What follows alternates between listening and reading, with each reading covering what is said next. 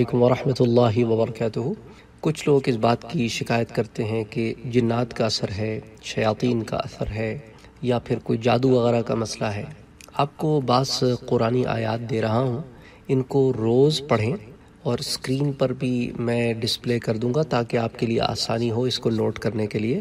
تو انشاءاللہ تعالی اللہ تعالیٰ کے فضل و کرم سے افاقہ ہوگا۔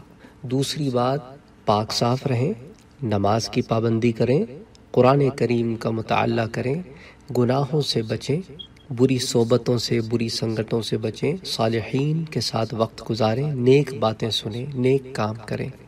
تو اول تو یہ کہ اعوذ باللہ من الشیطان الرجیم من حمزہ ونفخہ ونفثہ، یہ پڑھیں، اعوذ باللہ من الشیطان الرجیم من حمزہ ونفخہ ونفثہ۔ پھر پڑھیں بسم اللہ الرحمن الرحیم، اور اس کے بعد پھر تلاوت شروع کریں۔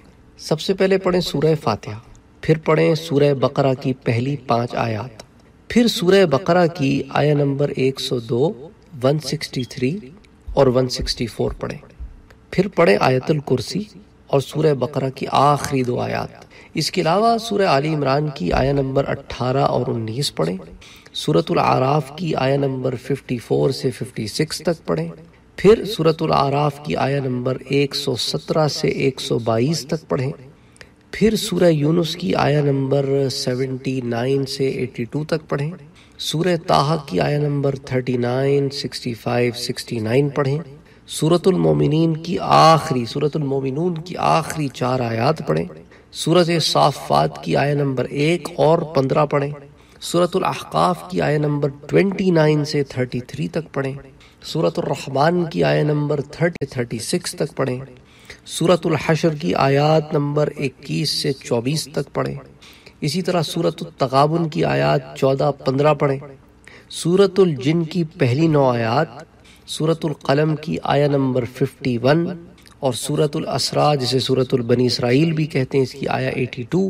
اور پھر ختم کریں سورۃ الکافرون، سورۃ الاخلاص، سورۃ الفلق اور سورۃ الناس پر۔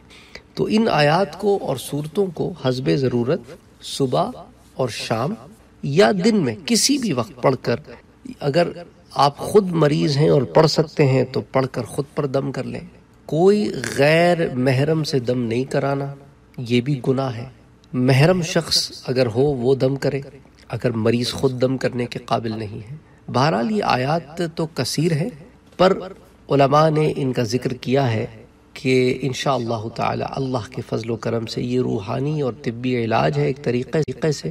اور دوسرا یہ بھی یاد رکھیں کہ بعض دفعہ جنات کے اور شیاطین کے اثرات نہیں ہوتے، بلکہ بندہ سائیکولوجیکل پیشنٹ ہوتا ہے۔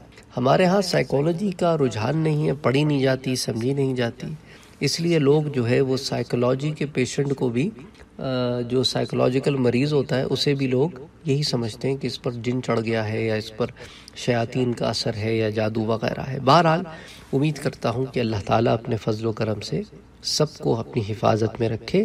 السلام علیکم ورحمۃ اللہ وبرکاتہ۔ اگر آپ نے ابھی تک ہمارے چینل کو سبسکرائب نہیں کیا ہے تو سبسکرائب کا بٹن دبائیں، بیل کے آئیکن کو پریس کریں تاکہ آپ کو ریگولر نوٹیفیکیشن اپڈیٹس مل سکیں اور آپ ہمیں ہمارے لائیو سیشنز میں بھی جوائن کر سکیں۔ ویڈیو پسند آنے کی صورت میں لائک، شیئر اور کمنٹ کرنا نہ بھولیں۔